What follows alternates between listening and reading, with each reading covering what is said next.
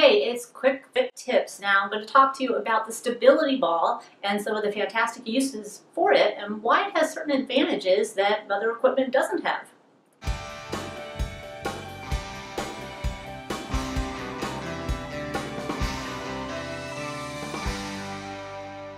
Today's Quick Fit tip is on stability balls, and more specifically, stability balls and abdominal training. Now, first of all, the stability ball is a fantastic piece of equipment. Not only is it lots of fun, but it also gives you a lot of variations into some of your regular exercises, especially abdominals.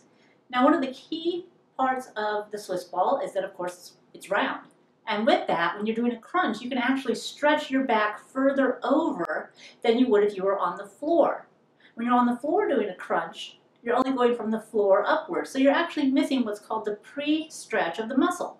Kind of like when you're doing biceps curls and you stretch your arms all the way down. Well, that would be your pre-stretch in your abdominals when you're stretching all the way over the ball. Then, of course, when you start to come up, just like with the biceps, you start to activate the muscles. And you activate them deeper because you're working harder. Now, to be honest with you, if you're doing it correctly, you won't be able to do a whole lot of repetitions. So if you find yourself doing 20, 30 repetitions on the stability ball for crunches, you're probably coming up too far because you really just want to get that pre-stretch and come up to where you're about parallel to the floor.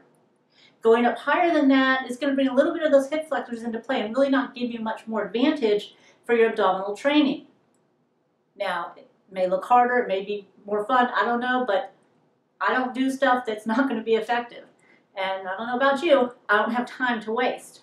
So when doing the stability ball, especially for abdominals, get that pre-stretch as deep as you can. You want to feel those muscles below the belly button, not underneath the belly button, but below, right where those abdominals go in towards your hips. You want to feel that stretch when you're over the ball. Then you want to press that in, then press your belly button, and then begin to lift your body towards the ceiling like you would for a regular crunch.